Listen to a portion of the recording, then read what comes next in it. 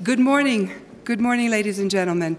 Welcome to the panel on women in economic decision-making. I'm Herminia Ibarra from INSEAD Business School, and I'm very much looking forward to what will most certainly be a very engaging and lively debate. Closing gender gaps at the highest level of economic participation is becoming more and more urgent for more and more people. We all know the statistics, or many of us know the statistics. Let me share some of the most familiar ones. Women on boards, 14 to 16% in the developed world. Many countries lower than 5% in Europe. Women CEOs and chairmen, 3 to 4% in the US and Europe. In OECD countries, women on executive committees, 5% is the average. In the C-suite, the level right below, the numbers are also quite low, hovering around 15%. And the bad news isn't really in those numbers. The bad news is in the slow progress. They really have been flatlining for quite some time, and that's where people have started to ask, why so slow? How can we get better progress on these numbers? What's stuck? Particularly given that now women are 60% of graduates and are entering occupations and organizations in many places in equal proportions to men.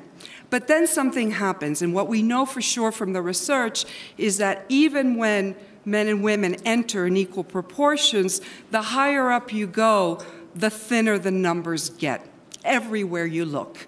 And there's a real, what I like to call, cliff at the mid-career level that has been a real barrier to us seeing higher proportions at the more senior level. Now, I hope, by this point, the business case is very clear. There's a lot of research that has shown the benefits of having gender diversity in terms of economic growth and sustainability, in terms of better governance and transparency, in terms of better decision-making by having more diverse points of view expressed and available for making good decisions, and in terms of inspiring more women to go for it and aspire to those positions. But despite all of that, there are still vast differences of opinion at times with regard to the means. How are we going to get there? Some lively debate. There's many implementation gaps. We mean to do it, but it doesn't get executed as we might hope. And so we have what is the ideal panel, or the best possible panel we can have, to really get into these issues and really start to figure out how we shape agendas by increasing the representation of women at the most senior levels. We're going to talk about a few different things. What difference does it make when women are the first in their position? What are the pros and cons of using regulation to move the needle or boost the speed at which this is happening? And what can we do about those intractable mid-career barriers that we see over and over? Our panel is very well known to most of you. Managing Director Lagarde of the IMF, President Faust from Harvard, Viviane Reding, the European Commission, Kevin Kelly, CEO of Heidrick, Lubna Olayan, Deputy Chairperson and CEO of Olayan Finance, and Sheryl Sandberg, COO and member of the board of Facebook. So I'm quite confident that together we can really talk about this. I'd like to start first by asking you, Christine, a question. And I've changed my question slightly since I got here, having listened to you on Wednesday. But my question to you is going to be, what difference does it make when women are at the very top of economic decision-making organizations? And I'll still ask it, but having listened to you, that was a speech that you made on Wednesday that I think marked a lot of people. You opened by talking about women in India, women in Pakistan. Perhaps not the most typical speech that one might have expected at the IMF, but you made it very clear why those stories are incredibly relevant to the economic growth of the world. So let me ask you both the broad and the specific. What difference does it make? Well, first of all, it gives us a chance to speak up for what we care about. And I do care a lot about gender diversity. I do care a lot about inclusiveness. And I care about it because it's important for humanity. I care about it because it's important for economics. And I hope that I've convinced a number of people on Wednesday that it makes economic sense to improve the situation of women, to make sure that they have access to education, that they have access to health, that they have access to jobs, that they have access to financing, and that they can sit at the table with the same and the equal rights and opportunities. It's not the case in many corners of the world, but as you know, my economists very often at the moment say, there are downside risks. Well, on the gender front, I think that there are huge upside risks about embracing the cause of diversity. Now, in terms of, you know, what difference does it make? I think we all come to whatever we do, whoever we are, with our heritage, with how we've been brought up, with how we've seen our parents, our grandparents behave and operate themselves. And very often, as a little girl, then as a young woman, you know, I have suffered my lot of discrimination. I was brought up with brothers. I grew up in a boys' world, and I had to not fight for survival. That was okay, but you have to elbow your way in. And when you come with that sentiment of having been in a minority for a long period of time, then you are much more attentive to minorities. You're much more attentive to what differences how they can improve the understanding, how they can enlarge the horizon. And I think as a result, as far as I'm concerned, I think I listen more. I'm more attentive to those in the back of the room that sit in the dark and don't want to talk and yet have a lot to contribute. So, you know, typically people will say women are more inclusive. They're better team players. I think it's partly because of our history, of our heritage, of what we have ourselves had to face. And as a result, we're just more attentive to those differences. Just a quick follow-up, because you've really talked about the whole bandwidth, from women in places where even basic human rights are not respected, to equality at the very top of organizations. And sometimes we get stuck in a debate, why should we be worrying about women on boards when there is this other vast universe of problems that are more primal, that are more important? What's the relationship between the two for you? It matters all across the board, and whether it's in developing countries, in advanced economies, the degree and level of violence against women is not very different, whether you're talking, developing world or very advanced economies, despite what people don't want to, the fact that they don't really want to talk about it or face it. Obviously, there are civilizations, there are cultures, there are regions where the situation of women is made worse because they don't have access to education, for instance, because they don't have access to health, because they can't decide on, natality as far as their family is concerned. And for them, a different effort has to be undertaken. But it matters across the board, across the level of development and across cultures, because each and every one of us is a human being entitled to this right to education, health, and the right to choose. Thank you. So I'd like to ask you, President Faust, my next question, which is in a way similar. You're also a woman first president of Harvard, a woman president of Harvard. And I remember that when you were first asked about that, your reaction was, I'm not the first woman president of Harvard, I am the president of Harvard. And that since you've thought about this a little bit differently, so maybe you can share your views on that, and also the more general topic of what difference does it make. Sure. You're referring to a press conference that was held when my appointment was announced, and the first question I got was about being the woman president of Harvard, and I said, I'm not the woman president of Harvard, meaning I don't want to serve with an asterisk next to my name as if I got a special identity or special category. Instead, I wanted to be the president of Harvard, who happened also to be a woman. I found that I received really dozens, maybe hundreds of letters after I was appointed from women around the world, and particularly from young women, and sometimes the parents of young women, saying how much it meant to them to see a president of Harvard be a woman, and how it opened for them a sense of possibility and what education could be and could yield. And that gave me a tremendous sense of responsibility for figuring out, I thought, how I could use the platform of Harvard and my identity as a woman to try to advance education in particular as an important field in which women could excel and which could enhance their lives, but also to enhance women's status generally. So when I travel, I always go to girls' schools and meet with young women and talk to them about their aspirations.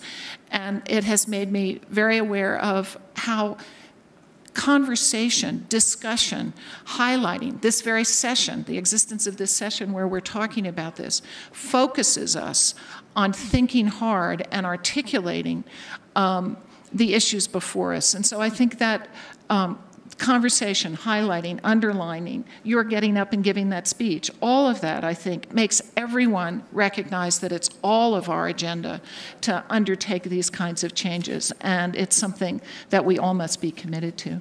Now, you asked me a second part of the question, which was, what difference does it make? What difference does it make? I think you've said quite a bit about that. I just want to say how resonant I found your comments about growing up with brothers and boys. I also grew up in this world of boys, and I think it made me so aware of difference and the opportunity in that difference of interacting in ways that could change a dynamic or use the different socialization I had to be attentive to a room, to a group, to a community in a positive way in a variety of contexts later on. And so I think I would just underscore what you said. I think we bring those different kinds of training that girls had to bear on how we interact in a way that I think has been said sometimes in relation to the developing world. When you give microfinance to women or you empower women, they're going to think about their families. They're going to think about a broader community. And I think that's part of, and I think it's part of the kind of upbringing that you were describing, the values that women are often instilled with. Thank you. Commissioner Reding, my next question is to you. You also have made some famous words. The ones that I remember are, I don't like quotas, but I like what they do. So in November, you passed a law mandating 40% women on corporate boards in Europe. And you also said, maybe fewer people heard this quote, that in your 30 years plus in this business, you've never seen such a fight. And so tell us about that. How did you become convinced this was the way to go? And what's the very strong opposition and disagreement about this still all about? What convinced me to go to this way? Well, first, the facts and the figures.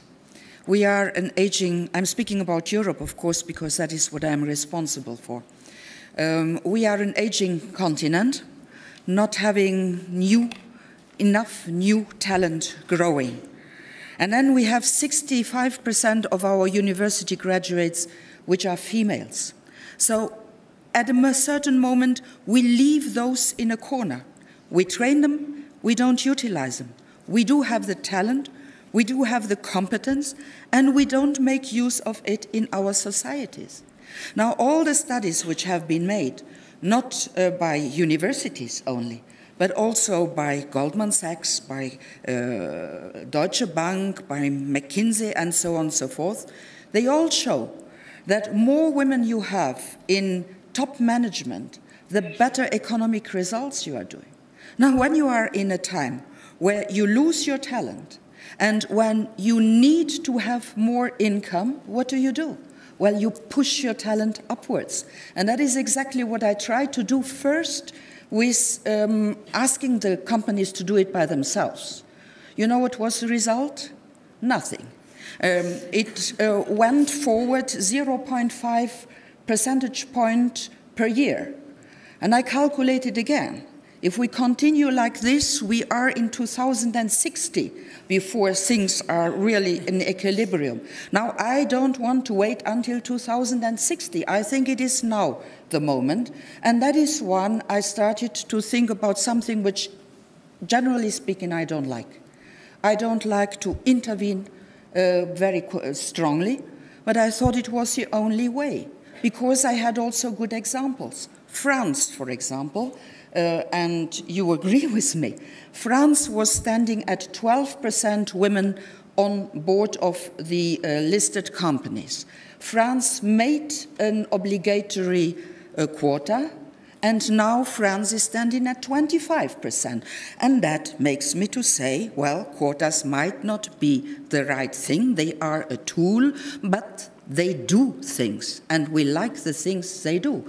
And so I proposed to bring together two things in our European law. Not to have a rigid quota. You must have so much women on board. If you are a woman, you are on board. No. If you are talent, you are on board. And that is why I wrote in the law that at equal talent, at equal competence, if there is a man and a woman to choose from, as long as you do not have 40% on board, you choose a woman then to give the position to. It is about quality, it is about not losing out our talent, and I think the best are good enough in order to lead our companies, and women are part of the best. Very short follow-up.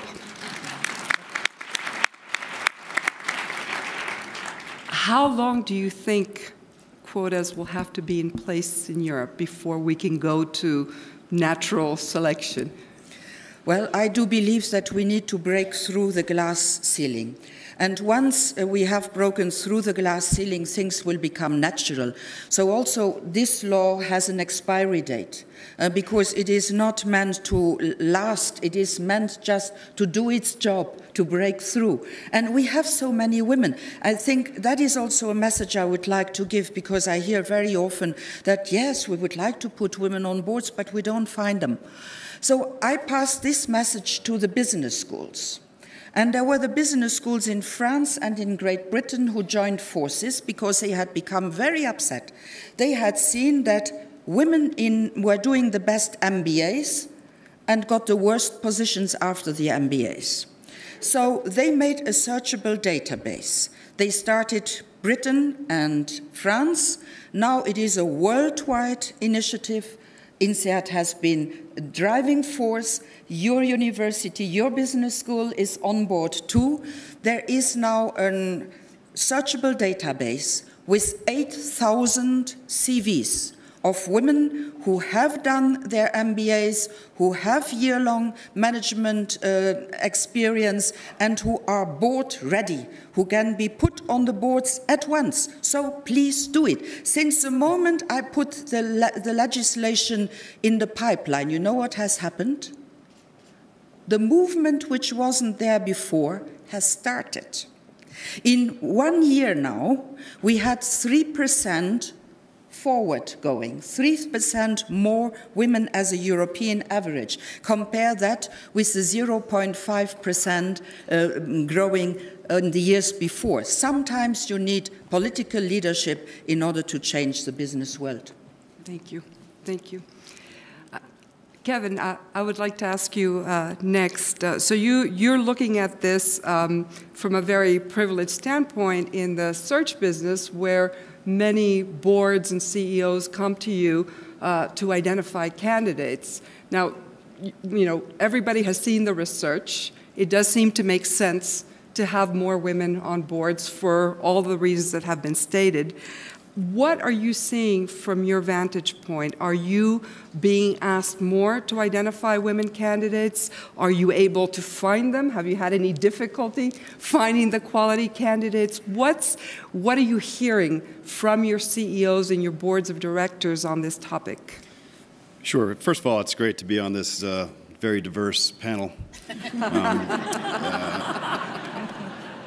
Secondly, there's a line that has resonated with me for the last 6 years, and that is we hire people because they're different, and then we fire them because they're not the same.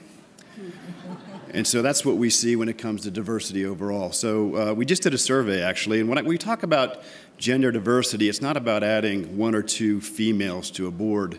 For me, it's about increasing the overall quality of a board, and I think many times that's overlooked.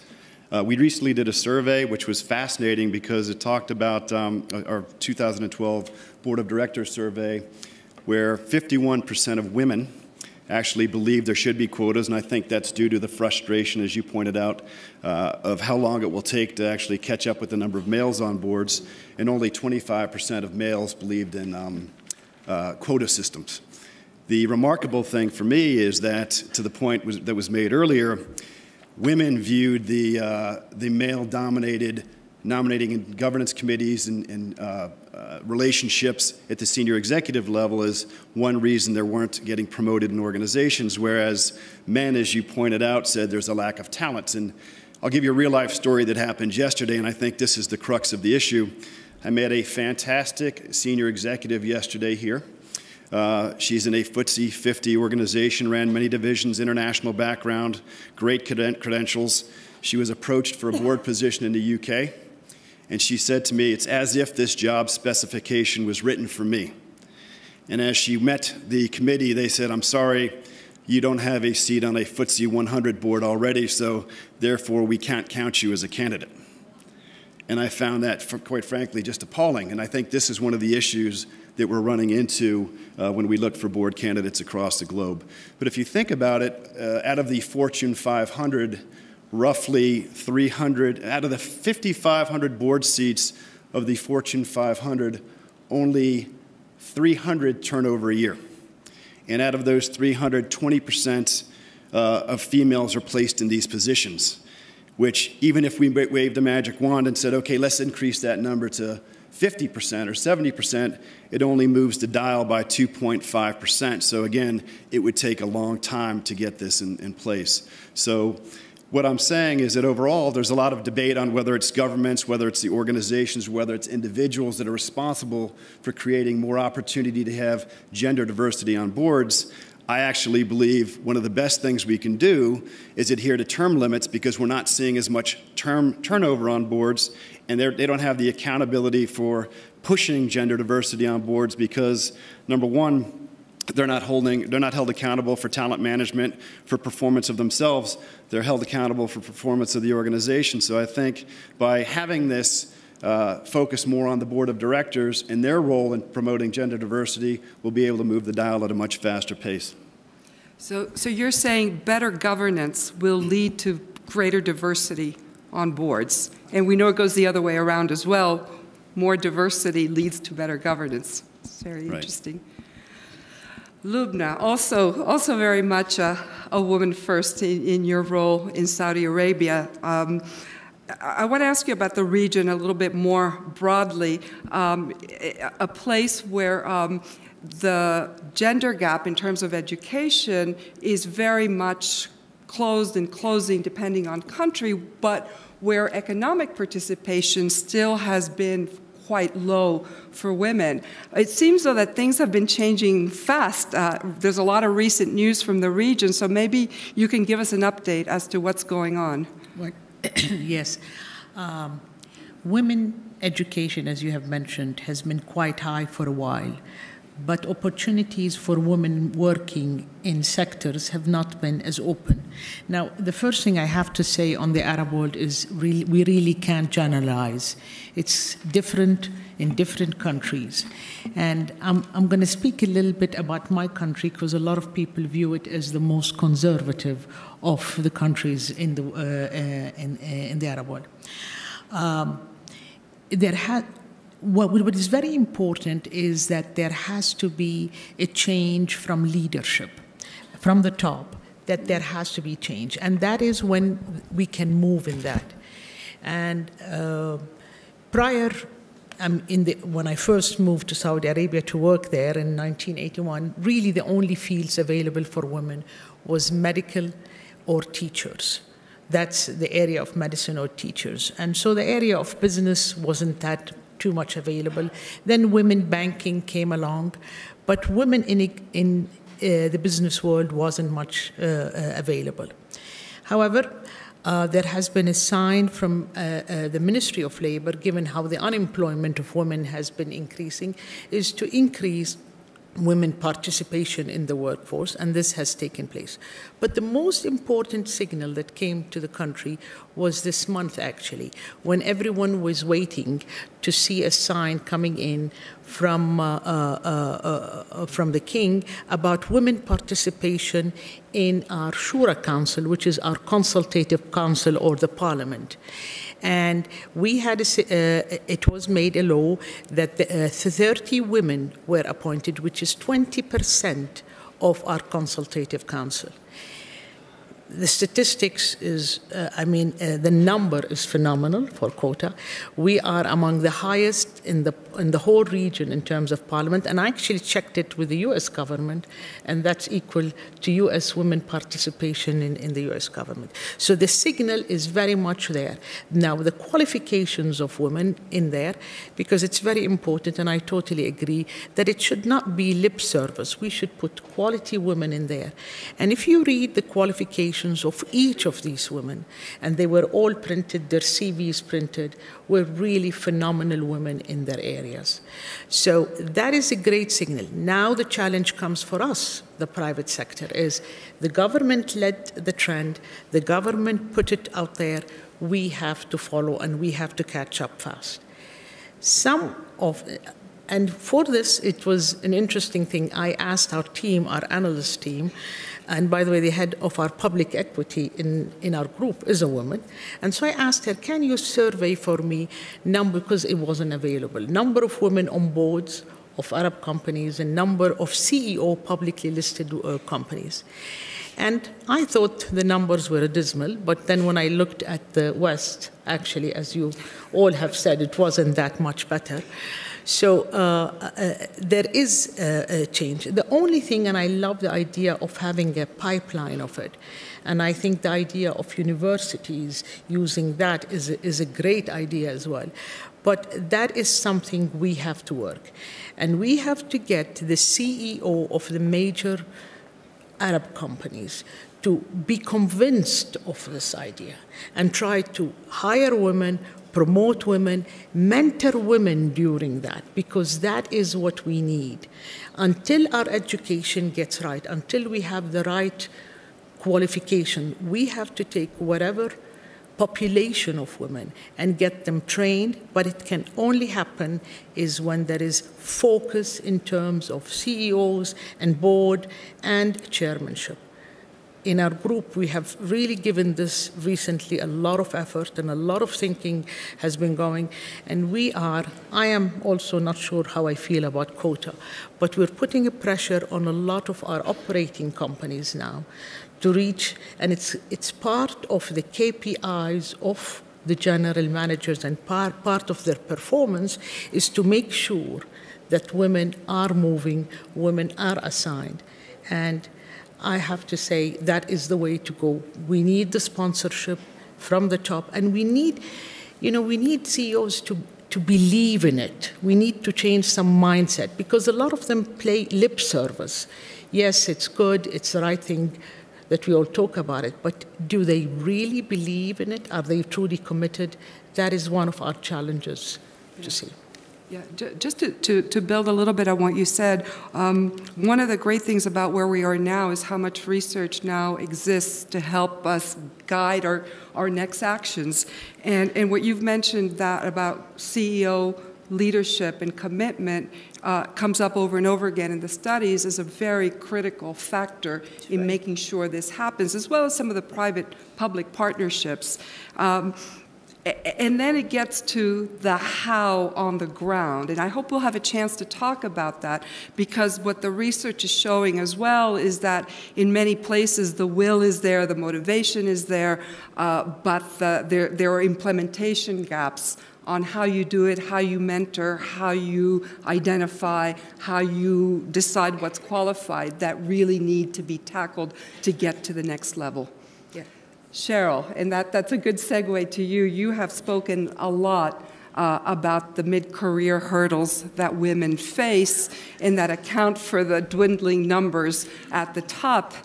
And you've been very passionate in challenging women and inspiring them and encouraging them to lean in and to go with their ambition and to ask for it.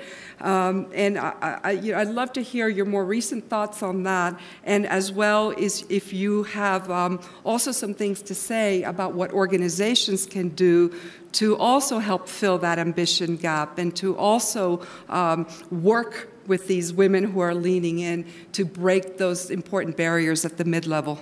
Yeah. I think organizations play a critical role. Organizations need to address the institutional barriers we all know about, the overt discrimination, the non-overt discrimination, the lack of flexibility. But I think what the situation really calls for right now, in addition to that, is a much more open dialogue about gender, because we are all determined and we are all judged and held back by very gender-determined stereotypes. And this is a conversation people rarely have and no one has in companies. So the following is true. There were T-shirts printed for little boys and little girls. The ones for boys said smart like daddy. The ones for girls said pretty like mommy. I wish I could say that was 1951, but that was last year in the United States. Now, why does that matter for companies? It matters a great deal, because what the research shows us more than anything else is that the main difference between men and women in the workplace is that success and likability are positively correlated for men and negatively correlated for women, which means that as a woman becomes more successful, she is less liked, very importantly, by women and men. And as a man becomes more successful, he is more liked. And that starts with those T-shirts, which were printed for 1-year-olds. So how does this transform in companies? I've watched this 1,000 times. You go around and everyone's talking about the team. They go to each person on the team and they say what their strengths and weaknesses are. They go to the man, they say the strengths and weaknesses. They go to the woman, the next man, they say the strengths and weaknesses. If it's a senior team, they get to the 1 or 2 women and they say the same thing. She's really good at her job. She's just not as well liked by her peers. Or, I think she's doing a good job, but she's a little aggressive. And they say that with no understanding that this is the penalty women face based on gender-specific stereotypes. And so what I think is that if we actually need to talk about that at the company level, because I've seen in my own experience on places I've been, boards I sit on, the companies I work in, I talk about that really openly, and the next time there's a performance review, the conversation changes, because they might still say, oh, she's not as liked, but they then have an appreciation for why that's happening. The other conversation we need to have in the corporation is the different pressures men and women feel at home. We have totally different expectations and totally different things that women do in the home. Women still have 2 jobs in the most developed countries throughout the world, and men have 2. Men have 1. So, think of a career as a marathon. We know more women graduate from college. So the men and the women, they get to the starting line equally fit and trained. What happens? Gun goes off, men and women run. Everyone's cheering the men on. You can do this. This is your life. This is your career. From the moment they leave school, the messages for the women are different. Are you sure you want to run? Don't you want kids one day? Should you start this marathon knowing you're not going to finish? And as you get more senior, those voices get louder. Should you be working when you have kids at home? How many women in this audience who work have been asked that? How many men in this audience have been asked, should you work because you have kids at home? We have to talk about this, and this is a different kind of conversation. I wrote a book, it's called Lean In, it's coming out in March. Others are working on this as well. But I think what's happened is that we wanted to be equal, all of us. I grew up never talking about a woman. I never spoke about being a woman in business until just a few years ago, because I was doing what everyone else was doing. Earning it, fitting in, not sticking out. But I think we are held back by these gender stereotypes, and they're the kinds of things, they're the soft stuff that organizations don't talk about. Dean Nitin Noria is here from Harvard Business School. It's an amazing case study. Over the last 3 years, Harvard Business School has closed a very serious performance gap that existed between male and female students, and actually American students and international students, by basically addressing the soft stuff, by going into classrooms and saying, there's this gap. Here's why we have it, and we want to close it. No big structural changes were made, but actually starting to have the conversation about why gender was holding people back made a huge difference. And our companies are set up, our legal teams tell us not to say that. So how many people in this audience have had the conversation at work? We know women, the childbearing years are a challenge for women to keep them. We know that. How many managers in this audience have sat down with a woman who has not mentioned it to you and said, you may want to have a child one day. I want to talk to you about that. Are you thinking about having children? Who's done that? How many men have done that? How many HR departments have told you to do that? Every HR department tells you not to do that. But how are we going to get women through that frame if we can't have that conversation? And so I think we need to talk about gender openly and honestly, understand that the stereotypes that start in childhood hold us back in the professional world, and start having a much more open conversation.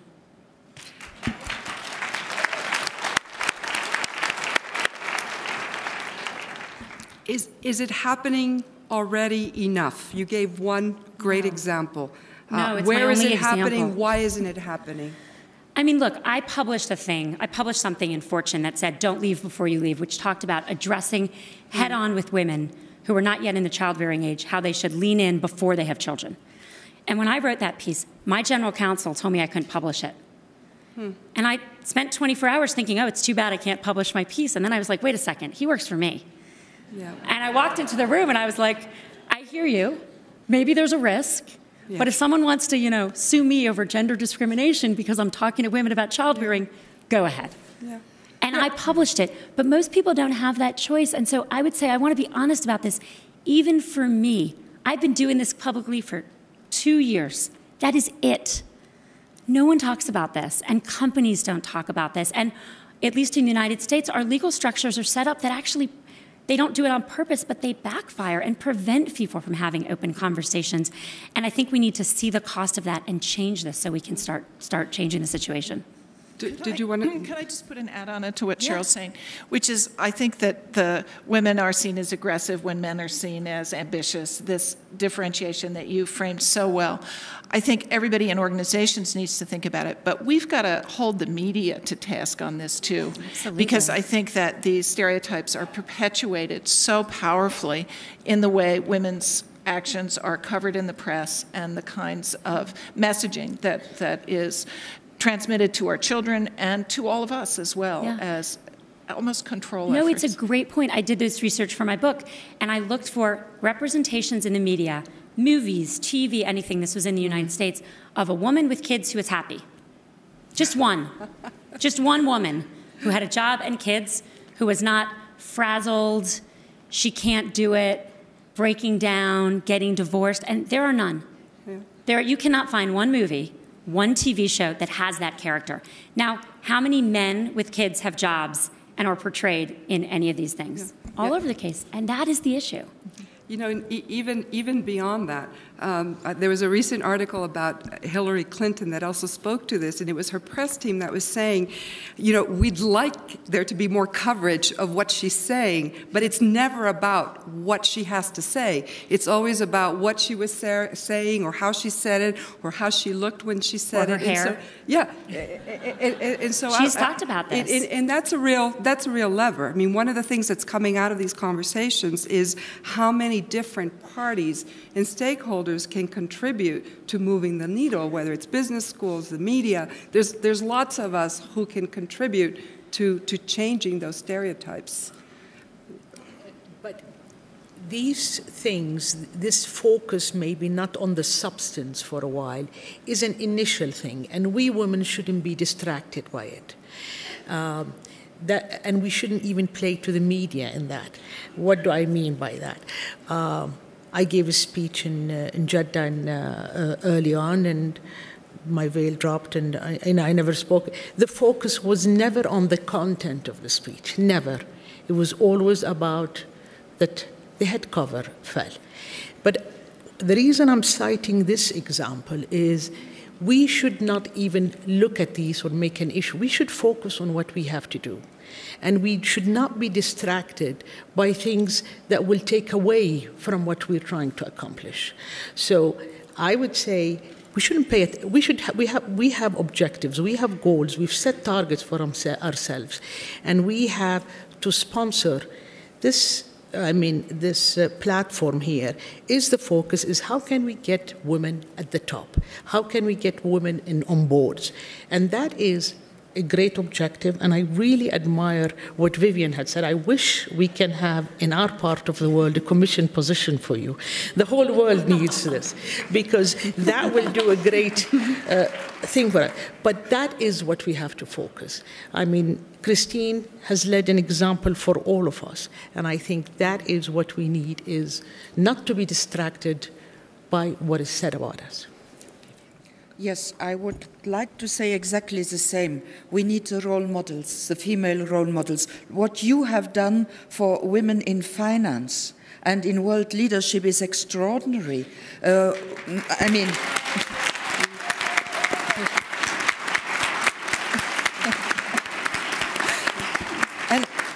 So many, what Hillary Clinton has done for women in top leader politics, as Angela Merkel, the same thing. We need women to show.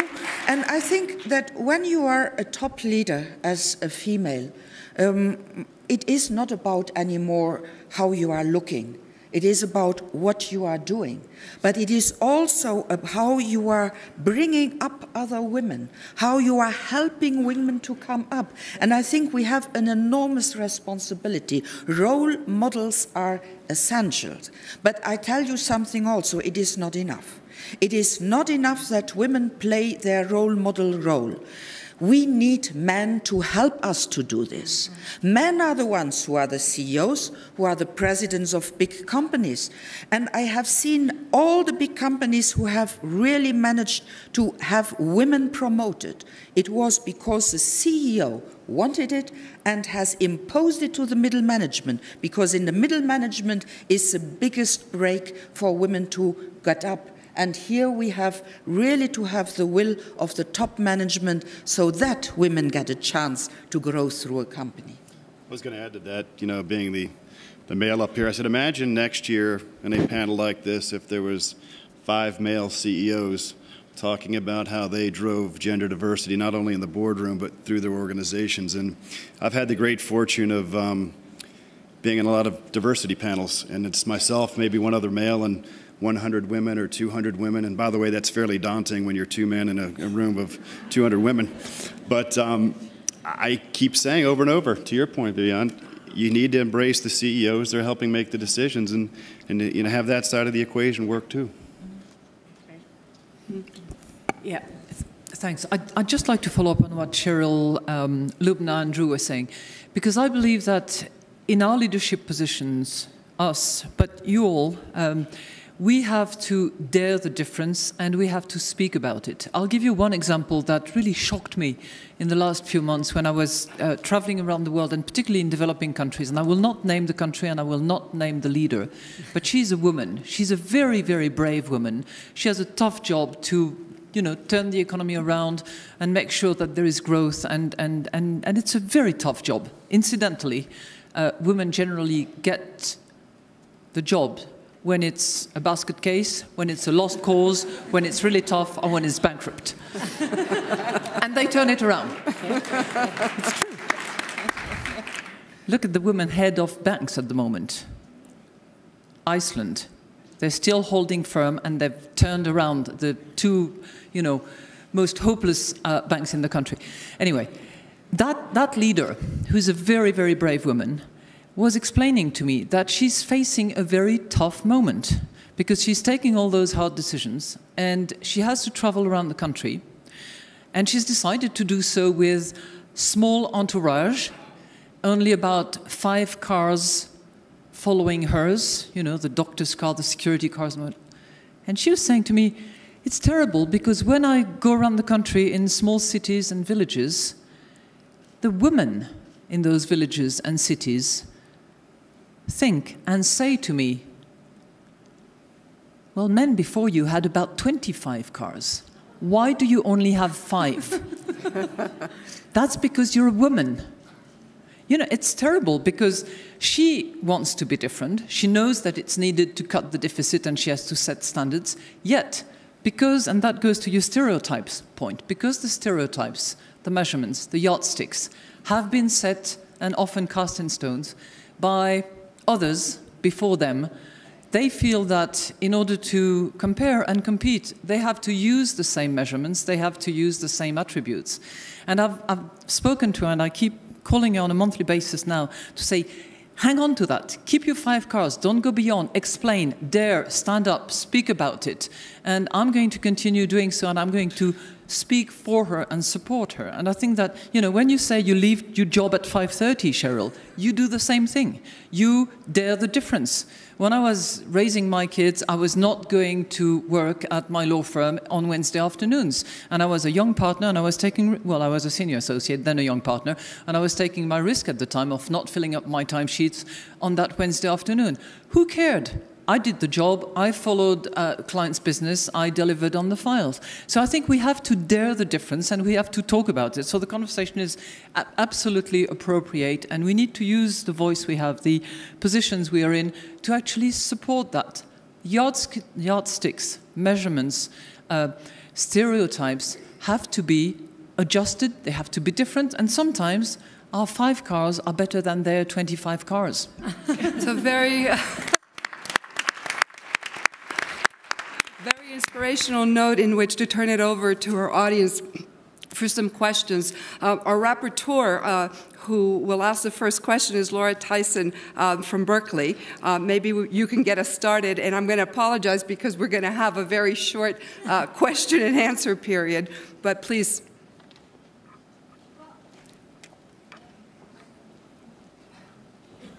I think rather than ask a question, I will just give tremendous credit to the women here and to the World Economic Forum, because this panel and all of the work that has gone on the gender gap index, raising the profile of this issue so it really is now linked to global competitiveness. Think about the World Economic Forum. It's about competitiveness. It's about economic success. And for the longest time, the issue of gender diversity was not part of the discussion. And here we are with leaders of major institutions in the world talking about diversity in the most serious possible way and bringing academic research in the most serious possible way. Another thing that's happened here in the past 10 years is an amazing explosion of serious research on this issue. And that's helped the business schools train the board-ready members, and it's helped the businesses make the case. And finally, I will just say that I learned a wonderful, sort of the notion of discussing the difference, daring the difference, discussing the difference, and linking it to how much this contributes to the competitiveness and success of national economies, global international institutions, major companies. It's just wonderful to celebrate this panel with all of you. Thank you. Thank you.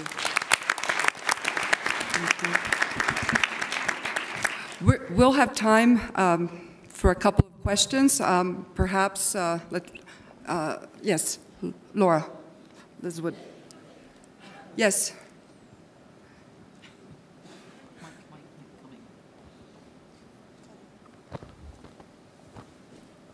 Laura Listwood, Senior Advisor at Goldman Sachs.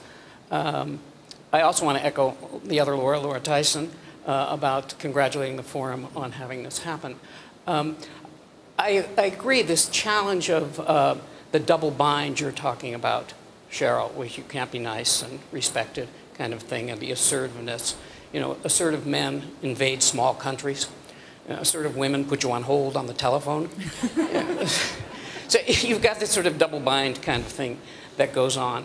One of the things that I'm fascinated with, though, is what Laura was talking about, this explosion of research and that the data that are out there.